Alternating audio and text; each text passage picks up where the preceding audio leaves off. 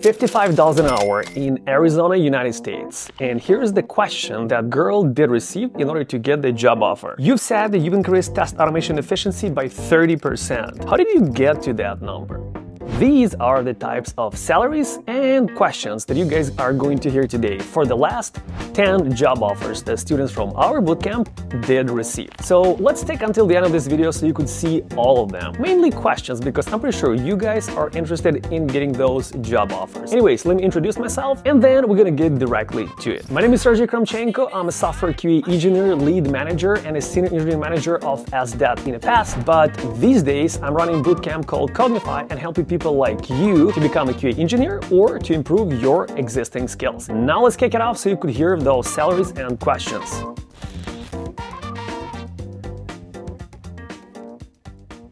So, very first one, Arizona, $55 an hour. And here's the question. You've said you've increased test automation efficiency by 30%. How did you get to that number? This is a very common question these days, because whenever you're using AI or whenever you're using someone like me who will tell you that, hey, you gotta put some digits, you gotta make sure that you put some metrics of success or what did you improve in a company. And specifying that you did improve test automation efficiency by 30% naturally will bring a question. How in the world did you get to that number? So it will depend on a variety of things, such as how did you actually get to that number, but I can give you a couple of options. And the very first one is as simple as you have converted UI login helper method into API, or you've converted it into an API and then you're reusing token, pasting it into every test and simply navigating to the page, so you would not even have to send an API request, you would simply be logged in upon a page refresh. That's the one, because if you have 300 tests that are using login and you're using UI helper method, if you convert that, I did math on my own, by the way, and it was approximately 5 seconds of savings for each test. So if you convert 300 tests into 5 seconds of savings, that will be 1,500 seconds. Now let's convert it to minutes.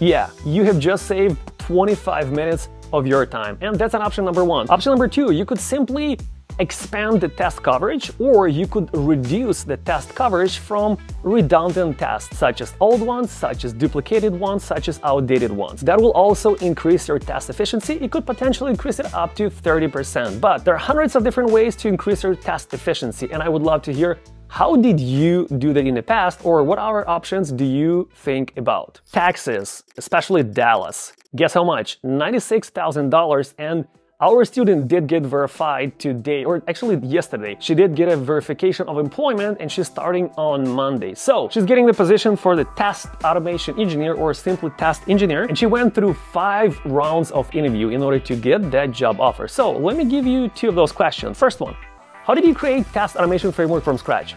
Well, here is a video of how I do it on a very basic level. You can go much more in depth, but if you guys are interested in building your test automation framework from scratch, this will be a very basics that you gotta start from. And the second question, describe yourself in 1 word. What can you bring to us? I would say these are 2 questions, but if you combine them into one, you should say something that they want to hear about, improvements that you will done in their company. I would call myself a challenger because I like challenges. Give me the task that I've never done and I will kill it. I will crush it. It's just a matter of time and resources, which I will definitely find because I simply love challenges.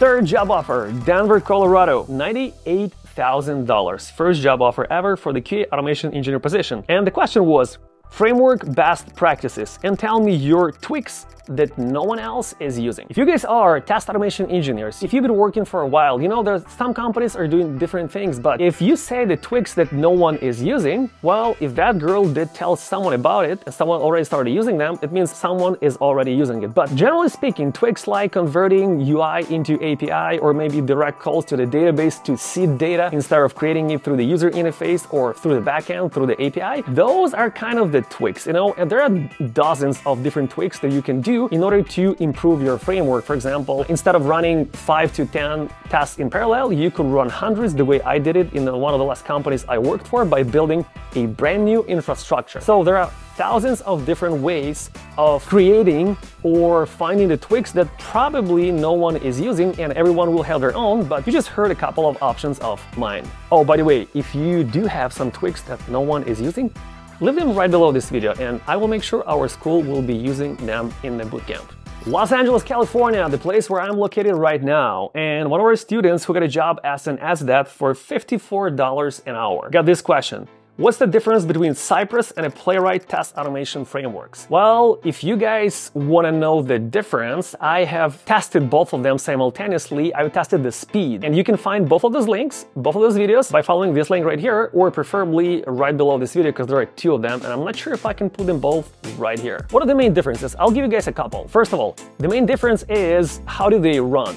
So Cypress is running in the browser, directly in the browser. There are no requests going to the browser. Cypress is executed directly in the browser. So it should be the fastest framework in the world because it's running in the same place where the UI is running, right? Well, almost. Playwright is possibly faster. You'll find that out on this video right here that I just told you about. And Playwright is using Google DevTools requests in order to send the information to the browser. And you'll think, well, Playwright is using some DevTools requests to get into the browser and Cypress is faster, but you will see a significant difference when you're gonna check out those videos that I was talking about. And the second largest difference is that Playwright is using asynchronous way of writing the code. So you have to use async await all the time. And Cypress does not. Well, it does underneath of the hood, but they made it as easy as iPhone, and a Playwright, they made it as configurable as Android in order to be more powerful. So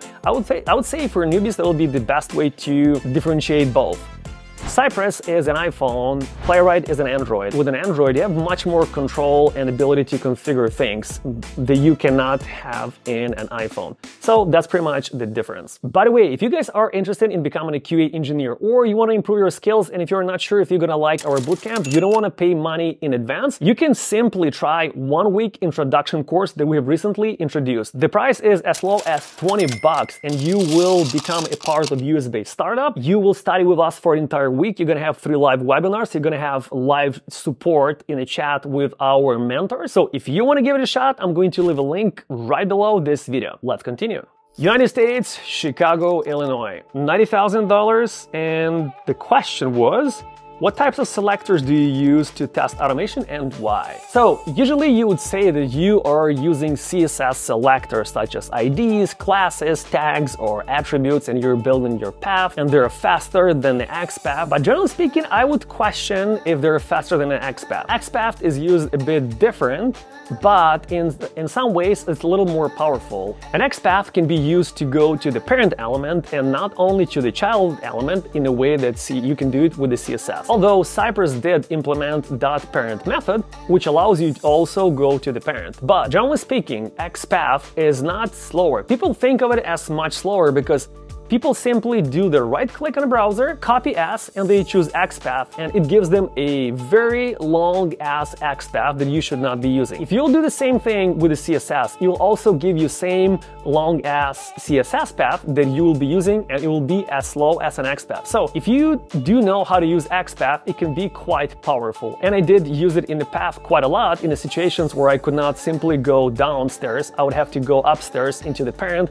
or a grandparent element. Alrighty, Texas, United States, $65 an hour, junior QA engineer position. We rarely get those offers, and this guy did get it. One of the questions that he had, it was actually for the manual QA engineer position, but they did ask him a couple of coding challenges, and they did ask him how to get the today's date in a JavaScript. Well, it's fairly easy. It's a today.day or time, and you can simply Google it, and then you just paste the format that you need to get. I cannot remember it by heart. I don't think everyone in the world remembers it by heart unless you use it every month or at least every 2 months. So you simply Google JS get today's date and you'll get an answer right away. Fairly easy. And the guy did the same thing. He simply Googled it, he got an answer, he showed it, he ran the code, and he did have 4 algorithm challenges. Basic ones, but he did have for the position of the manual QA engineer. Now you guys should probably understand why I say, hey, if you want to become a QA engineer, you should go for the full course or QA automation only if you did go through the manual in the past, or if you do have manual experience right now, because majority of the jobs in the market are automation. Even if they're manual, they can possibly ask you questions about automation testing as well. United States, Atlanta, Georgia, $95,000 a year, senior QA position. That's quite an amazing for Georgia. Georgia is even much cheaper than Texas. So that's quite more efficient to live in Georgia, get 95, than live in Texas and get 96. Let me know if you guys think differently, but this guy did not send me any interview questions, so I don't really know what questions was he asked about. United States, Denver, Colorado, $55 an hour. And the question was about basic methods of the Cypress, such as how did you use intercept in your test automation framework? How did you use this or that method? What are they used for? As simple as that. And the girl did not have any issues because she did go through the same interview questions and she did have it in the internship in our startup experience in a bootcamp. So that was not challenging. And the next one, Los Angeles, California, $110,000 as that position again. Live coding challenge to compare an array with an array of objects and give a percentage of the difference between both. This one will make me think for probably a couple of minutes in order to structure it in the right way, because first you have to compare it, and while you're comparing it, you have to save the amount of differences, and then you just have to calculate the percentage. So first of all, I would write down the requirements, and second of all, I would kill it one by one in order to get you the percentage you wanted. Taxes again, $105,000. You guys might already be probably thinking of moving to Texas because they get a lot of job offers. Well, I'm not sure why, but that's how it works. If the test is flaky, what do? Well, that's an amazing question that we get at the end of our course, because you guys will always get into flaky tests. No matter how good you are in programming, no matter how good you are in test automation, there will always be some flakiness, just like in the boys in California. Anyways, what do you do with it? Well, first of all, you can try to fix it, you can debug it, you can find a reason why is it flaky. If you cannot, if it's for some reason possibly a server-side issue and developers cannot find it, they think it's not important at the moment, it's a low priority, you can quarantine the test. You can move it to the quarantine and not run it. Or one of the best options if you cannot fix it is to rerun it. If it's flaky, it means it doesn't always fail. It doesn't always pass. So if you add a rerun, that can potentially fix it. If you add 2 reruns, you'll have a much higher chance of fixing it. So it'll be up to you and up to your team if you want to quarantine it, or if you want to first try to fix it, then try to rerun it multiple times. And then if it doesn't help, and if it's a low priority, simply quarantine it until better times come. And the last one, and my very favorite from Europe, $4,750 per month, which is quite a good salary for Europe as a QA automation engineer. This girl did hate me for 2 weeks while she was solving a coding challenge as the part of the homework that I give her. And the challenge was automate 4 API requests, or CRUD, create, read, update, and delete, for one of the websites we're using for test automation. She hated me. She did hate me. She told me that honestly in my face, but she called me a couple of weeks after and she was sarcastically crying and laughing because she said, I got a job offer, I'm getting a 40% raise, and you know what question they gave me? They gave me the challenge to automate CRUD, the same freaking CRUD that you gave me, and I've killed it in 2 hours. They gave me 2 days for it. Well, you guys can hate me, that's completely fine. As long as you get your job offers and you tell me about it, I'm going to be the happiest guy in this world. Now, I did share a lot of information with you guys, and it's your turn now. Tell me, what was the most interesting question that you have ever had during the interview that helped you or did not help you to get a job offer? Don't forget to drink water, get some workout, and I'll see you next time.